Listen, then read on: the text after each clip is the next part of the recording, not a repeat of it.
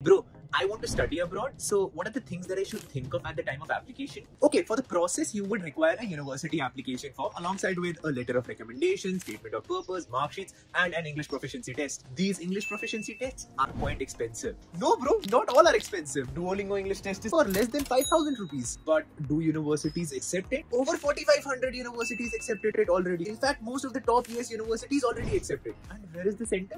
You can take it from your laptop, bro. As long as your internet is working, you can take it from home. Interesting. How do I prepare for it? You get unlimited practice tests when you register on the DET website. Wait, bhai, ye zyada difficult hoga na? Don't worry about that. It is an English proficiency test. Thus, all of these have a similar difficulty level. But do one thing, give it a try for free. खुद ही समझ आ जाएगा.